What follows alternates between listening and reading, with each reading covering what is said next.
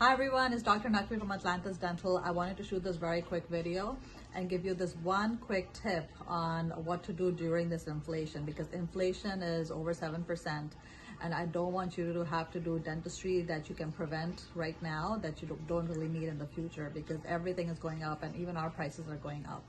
So the one thing that you need to do to make sure you don't need any extra dentistry in your mouth is keep your cleaning appointments.